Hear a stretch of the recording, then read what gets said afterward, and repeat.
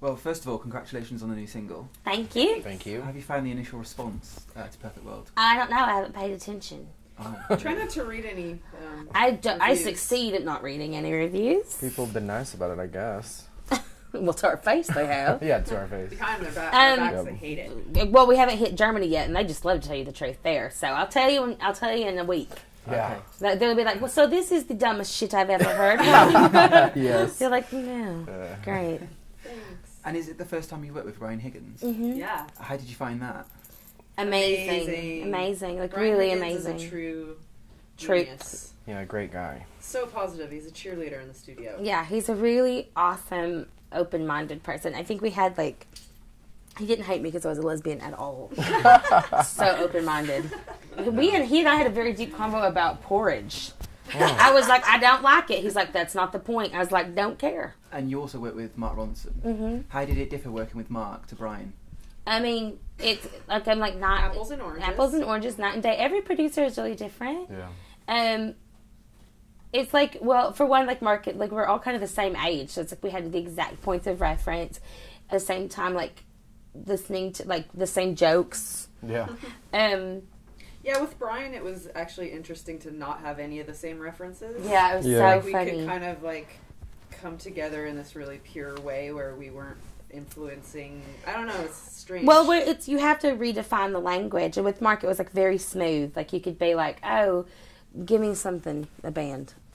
Young Marble Giants. Young Marble Giants. And you know, and he'd be like, yes. "Oh yeah, totally." When we went to Brian, we were like, "You know that zombie song, Time of the Season?" He was like, "No." We were like, "What?" Amazing. And I was just like, this is going to be great. Yeah. It's going to be great. Yeah. And not in like an outdated way. It's just that we listen to we have completely different kinds of ears. He had like a really fresh perspective on what we were doing. Yeah. And he really liked the songs, but got us out of the punk hole. Yeah, he just had got us out of the punk hole. So Nathan just said. He crawled out of the punk hole. Crawled out of the punk hole and made an appearance. Got on the pop ladder. Yeah, exactly. It was just nice. It was nice. You previously spoke about image as well. I know you described Gaga as like a less dangerous version of like 80s gay and punk sort of culture. Yeah. How much of your image is you personally, and how much of it is influenced by your music? Oh, to me, it's one and the same. I love that question, by the way. Love it.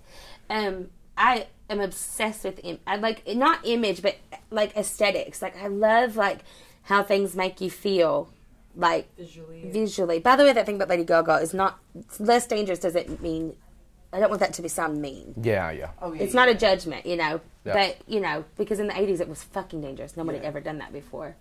No one could be as dangerous as then. Yeah, nothing. Nothing was as dangerous as the 80s. I mean, nothing could be dangerous now. It's true. It's true. Unless it's like switchblades and leather jackets. The subway in New York was crazy. I mean, you saw the Beat It video. Oh yeah, you ever heard a guitar before? Yeah, wow. But like, what was I thinking? Oh, I love the way that it. Like, I get just as excited about all of those things. Like, because it satisfies two parts of my brain. Like when we're at home, like even Tina earlier was making a joke. You redecorate your house all the time too. Yes. But like when, not like redecorating, like get in Gigi and redo the whole thing. Mm-hmm. But constantly, like I get so bored, like constantly making over things. Like I can't keep the same set of curtains up in my living room to save my life. It drives my girlfriend crazy because I just need constant visual change all the time.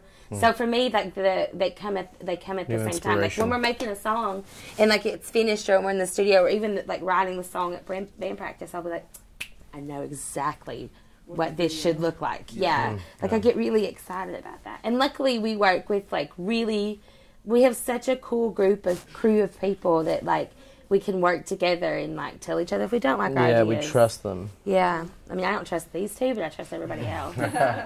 Don't blame you. That's true. Don't blame me. Don't blame you.